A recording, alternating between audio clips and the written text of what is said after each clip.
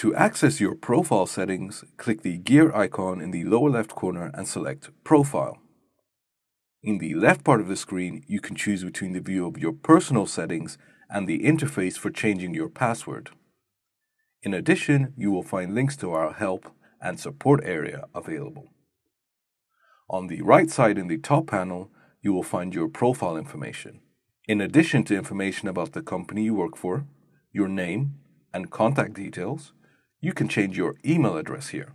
After pressing the button Change Email Address, a pop-up appears in which a new address can be entered and confirmed by your password. In the second panel on the right, you have the possibility to change your notification options. Here you can specify whether you want to receive notifications for all tickets in your projects or only for those tickets that have been assigned to you, or whether you want to receive a summary update and when, or if you want to be notified about every single change. You can also set whether and when you want to receive reminders about open tickets.